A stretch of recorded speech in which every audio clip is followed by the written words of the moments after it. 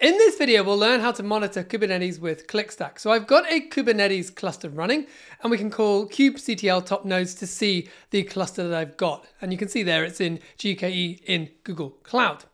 I've also got the OTel demo running.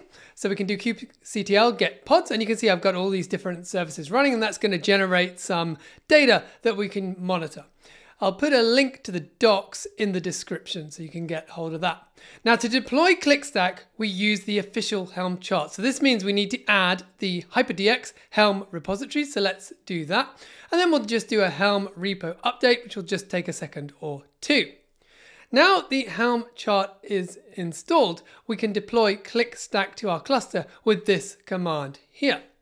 And once that's done, we can call get pods to check that those are running. It's going to take a little while, so we'll run it a few times, and we're looking for the status to be running for all of those different pods. And you see they are now all running, so we can continue. I'm just going to create a port forwarding so that I can have a look at the HyperDX UI on my machine. So I'm going to make it, my local port's going to be 8080, and it's pointing to port 3000 on the service. And we can then go over in our browser to localhost 8080, and you see we get this create account screen. So I'll create myself an account with the password, and then it comes back and says, and we can see now this is the HyperDX UI. Now we don't have any data being ingested yet, and to ingest data, we'll need to provide an API key. So if we click on my name, team settings, scroll down a little bit, and then you can see ingestion API key there. So we'll copy that onto our clipboard, and then we're going to put that into a secret, that key, and then we'll run that, and so you can see the secret's now been created. Let's have a quick look at the OpenTelemetry demo YAML file that I ran kind of off video before. And if we do a search for Hyper, you can see that the HyperDX API key is in there, ready to ingest data. And so what we're going to do next is we're going to restart the deployment of the demo now that we've got the key available. And it's going to restart all those services, and it should now start ingesting log data and trace data into ClickStack. If we come back to the HyperDX UI, we can see that data is now flowing in. Let's pick one of the recommendation log entries. So we land on the overview tab, but we can switch to column values to get a clearer view of everything, and it shows us like the line number of where this log generated from.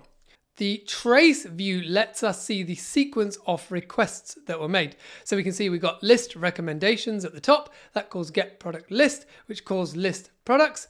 And then we have a log line. And finally, we have calls to load 4 products from the product catalog. We can also see the surrounding context of this log message. And then finally, we have the infrastructure tab. This will show Kubernetes metrics, but we haven't set those up yet. So you can see it's all blank. To collect Kubernetes metrics, we'll deploy a standard OTel collector and configure it to send data securely to our ClickStack collector using the same HyperDX API key that we saw before. We'll first install the OpenTelemetry Helm repo, and then we're going to create ourselves a config map with our OTel collector endpoint, which we'll use in just a minute. To collect logs and metrics from both the cluster itself and each node, we'll need to deploy 2 separate OpenTelemetry collectors, each with their own manifest. The first one is Kubernetes deployment.yaml, so we're going to download that. And if we have a quick look at the contents, we can see that it uses the config map that we just set up, as well as the secret that we created earlier.